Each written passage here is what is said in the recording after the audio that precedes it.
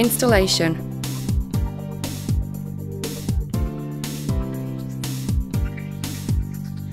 Pull the belt hand tight around the pulleys, overlapping the last two tabs with 2 holes in the matching links.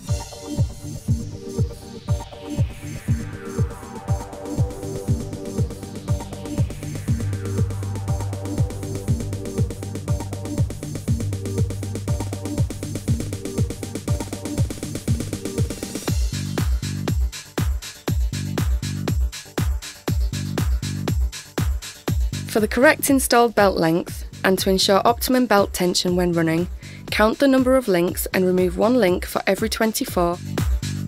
To aid in this process, every 10th link is designated with an arrow.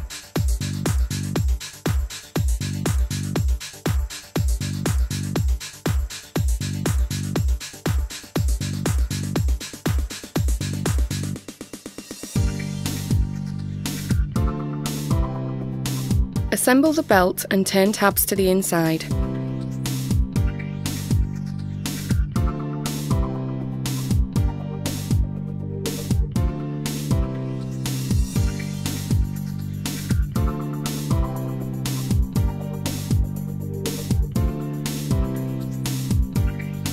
Determine the direction of drive rotation. The belt must travel with tabs trailing or following the belt direction arrow.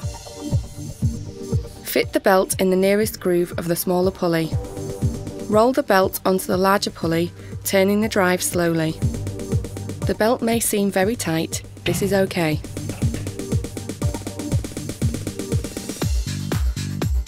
Check to see all tabs are still in their correct position and are not twisted out of alignment. Here we go.